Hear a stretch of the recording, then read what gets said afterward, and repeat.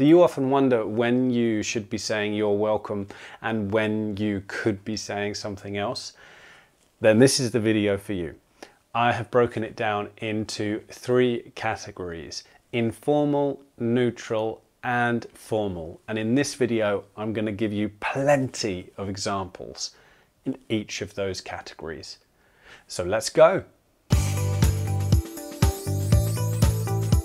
Hello, my name is Callum Hams and I am the host of this channel, Hedgehog English. Here we give you English grammar advice, help with your pronunciation, and give you new vocabulary, phrases, idioms, just like we're going to do in this video. So if you're new here, please consider subscribing. Well, let's jump into the first category, and that is the informal one. And there's actually 3 subcategories in this category. And the first one is general phrases. The second one is using no and then something. And the third one is using don't and then a verb. Let's get to the general phrases. Okay, so you've got that's all right, of course, anytime, sure thing, forget about it, it's all good, same to you, and it was nothing. I have to admit that although I use those phrases, I don't tend to use them that often. I do say sure a lot, but I use the next category even more, and that is phrases beginning with no. So here we have no problem, not a problem, no problemo, no biggie, no big deal, no worries, no qualms, no stress, no troubles, no sweat, no fret. And the one I use here most is no problem. I think I use this like 90% of the time. I think that most English speakers do tend to use this one a lot.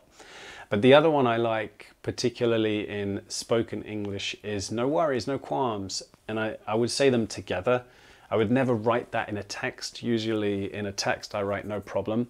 But if I'm speaking to other natives, I might say, hey, no worries, no qualms.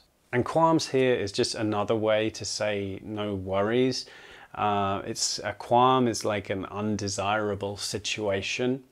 So that's why we can use it here. No worries, no qualms. Okay, so let's move on to the third grouping in this category. And these are the phrases that start with don't. So you've got don't mention it, don't worry about it, don't fret it, don't sweat it. And then for emphasis, you can use the word even. So don't even mention it, don't even worry about it. Just a little note here about pronunciation. Some of you might have picked up on the fact that I didn't say the t when I said don't.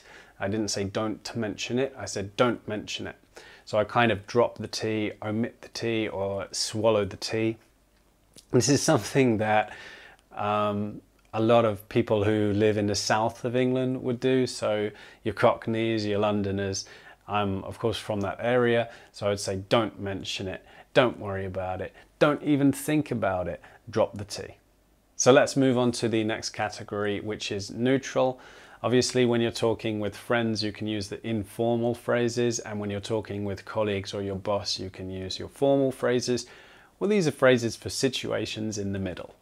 So first up is thank you. So when someone says thank you to you, your response is no, thank you. And then you've got you're very welcome, you're quite welcome, and then you've got happy to help. Here, obviously the original phrase is with I'm, so I'm happy to help, but we can drop that, omit it, so we just go straight to the adjective happy to help, or glad I could help, the same thing. You could say I'm glad I could help. There's no need to. We just go straight to the phrase glad I could help. There's also no need to thank me. There's also my pleasure, which again has a full sentence. It was my pleasure, but we drop the it was and just say my pleasure. We also have it was the least I could do, which is saying that you could actually do more, but this was the least that I could do. It's essentially like, look, it wasn't a big deal for me, you know, it's just a little thing. I just helped out a little bit. It was the least I could do. And it's also saying, you know what, I had to do something. And so this was the thing that I chose to do. So this was the least I could do. You know, I had to do something because I wanted to do something, even though it's something small. We've also got, I know you'd do the same for me. So that's something you could use with your friends. I know you'd do the same for me. Okay, so now let's move on to our formal ways of saying you're welcome. And these are obviously in work situations or when you don't know a person that well. So you've got you're most welcome. In the neutral stage, we had you're quite welcome, you're very welcome, and of course, more formal is you're most welcome. So you've then got the phrase, I'm happy to be of assistance. And obviously you could drop the I'm here and just start on the adjective, happy to be of assistance. And the same for I'm glad I could be of service.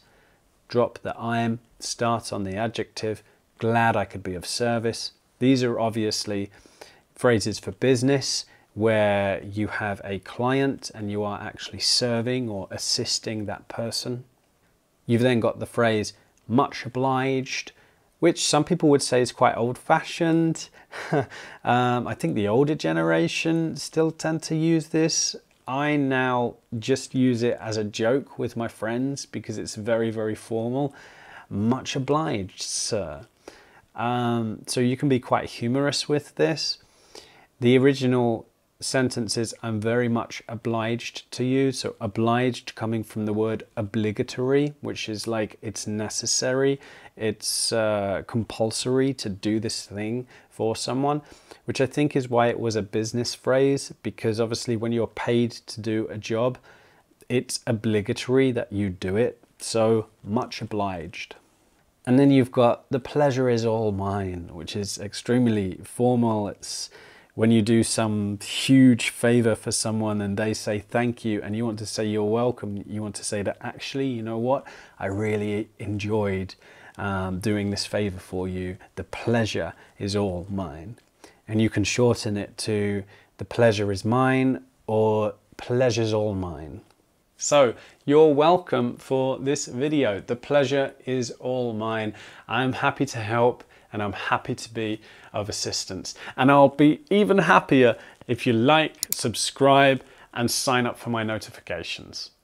Well, if you would like to further improve your English, then I highly recommend the Coursebook series English File.